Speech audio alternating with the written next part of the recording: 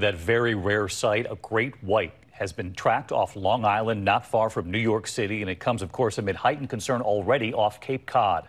Here's ABC's Lindsay Davis tonight.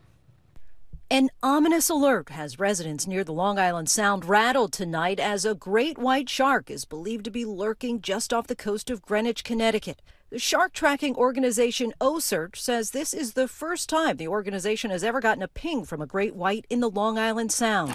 The researchers tagged the male shark off Nova Scotia last year with a digital monitor, which they're able to use to track its whereabouts. The shark has been on the move in recent months from Florida to Delaware. The organization announced the new location of the 9'8", 533-pound shark named Cabot with a tweet using the shark's handle. "Hello, Greenwich, how are you today?"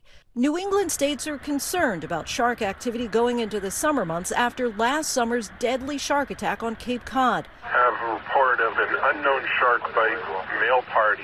The first fatality there in more than 80 years. Shark attacks in the Long Island Sound are extremely rare. The last time a person was attacked here was more than half a century ago in 1961. David. All right, Lindsay, thank you for...